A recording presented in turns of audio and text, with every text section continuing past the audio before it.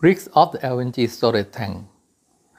The property of the LNG vary with the composition, which depend on the location of the origin gas. The origin natural gas will primarily contain the methane, ethane, and propane, and may also contain many other materials including the water vapor, carbon dioxide or nitrogen, or etc.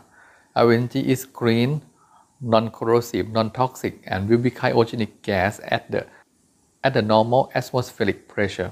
Is it odorless?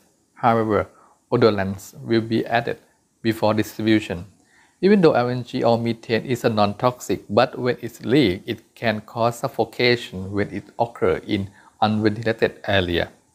LNG terminal. Liquefied natural gas or LNG is simply a conventional from the natural gas which consists of methane with a smaller amount of the other like hydrocarbon such as ethane, propane, and butane. This is the typical LNG terminal facility. LNG terminal facility typically consists of the LNG receiving and storage facility, LNG pump vaporizing facility, gas exporting unit, and support utility such as the heating water. Major hazards associated with the LNG terminal. During leak study in the engineering phase, loss of containment of the LNG to surrounding is the most critical consequence from the LNG storage tank, since when LNG is poured on the ground, small quantity of liquid can be converted to large volume of the gas when spillage occurs. One volume of the liquid will produce approximately 600 volume of the gas at the ambient condition. Initially, the gas produced by evaporation is at nearly the same temperature as the LNG and is denser than the ambient air and dispersed of the vapor cloud, in which could cause a vapor cloud explosion or VCE, resulting to multiple people fatality in the area.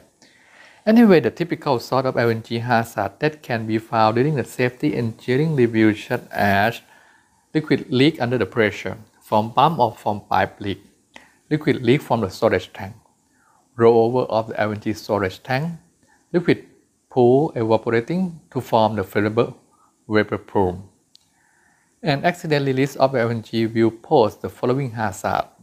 First one, asphyxiation, frostbite, cold burn, brittle fracture, rollover, radiation burn and structural weakening from the flash fire, pool fire, or jet fire. Or last one, overpressure and impulse from the confined vapor cloud explosion. First hazards, or suffocation and frostbite or cold burn. LNG is extremely cold and expands under the vaporizing into the large volume of the vapor. If an LNG spill does not ignite, it poses an asphyxiation or cold burn risks to the personnel very near the spill. For example, direct contact with the metal at the cryogenic temperature can damage skin tissue more rapidly than exposure to the cold vapor. This can be the factor to design with the platform ladder and handrail used in the access and escape. Table below show the physiological effect at the various minimum oxygen concentration or MOC level and effect impact to personnel when contact with the cold LNG. When MOC is 20.9, physiological symptom or effect is nothing. But MOC when the concentration is 19.5, it means LNG mole percent is 6.7. Impact is a lower limit for the confined space entry. For the concentration is higher, it means MOC is allowed 10 to 6% by volume. It means LNG is around 52.2 or 71.3. It can be affect into the inability to perform vigorous brain damage. If the minimum oxygen concentration or MOC is lower than 6, it means LNG is more than 71.3 mole percent. It can be cause of personal death. For compare with temperature, exposure temperature, At the lowest temperature at the minus 160 degrees Celsius in liquid phase, it can be permanent damage to the skin. Same in case of the gas. It can be possible to damage the skin in a short exposure time. When the exposure temperature is allowed minus 113 degrees Celsius in the gas phase, it can be possible to damage the skin in long exposure time. When the exposure temperature is allowed minus 73, it can be some cryogenic inhalation problem. Next hazard, brittle fracture. Construction material for non-cryogenic service are usually chosen on the basis of the tensile strength, fatigue life weight, cost easy of fabrication, corrosion resistant. While dealing with the low temperature, we must also consider the ductility of the material as well. Low temperature has the effect of making many materials brittle or less ductile. The ductility of the material is a measure of its ability to be stretched, to bend, or to absorb the impact. From the picture, brittle fracture can occur very rapidly. The ability of absorb energy is dramatically changed. The popular standard for impact strength test for the cold condition is the Sharpie impact test. This technique uses a drop weight to measure the ability of the specimen to withstand an impact load in a cold condition, which the test result was represented in terms of Sharpie impact value.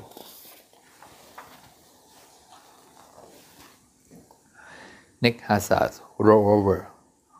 Rollover is the cause of the two layers of the LNG having a different density and heat capacity.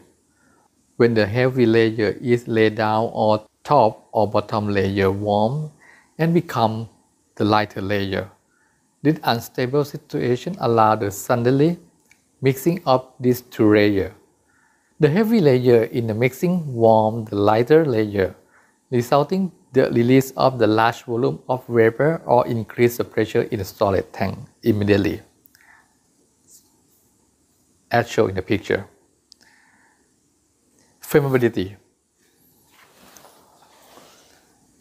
The flammability range is the range between the minimum and maximum concentration of the vapor, in which air and LNG vapor from the flammable mixture that can be ignited and burned. The above picture is the upper flammable limit and lower flammable limit of the methane, the main component of LNG, which show as the 5% and 15% by volume, respectively. Flash fire, pool fire, and jet fire. The main threat of the LNG spill is the fire. In fact, the risk analysis in safety engineering phase of LNG primarily focus on the hazard of the pool fire. Due to jet fire is occur only within the process plant and is not typical a threat to the public. And the flash fire is also considered an transient condition. The exposure time to the flash fire normally considered in a few seconds, which is different with the pool fire. The potential of the people fatality inside the flash fire is lower than the longer lasting pool fire in the same distance away. Example 5 types of its accident scenario shown as the table. In case of the LNG storage tank leakage, if immediately ignition, the type of the fire is a pool fire. If delay ignition, the type of the fire is a flash fire or vapor cloud explosion. If leakage from the LNG pump or pipe, and immediately ignition, the type of fire is a jet fire. If delay ignition, the type of fire should be flash fire or vapor cloud explosion.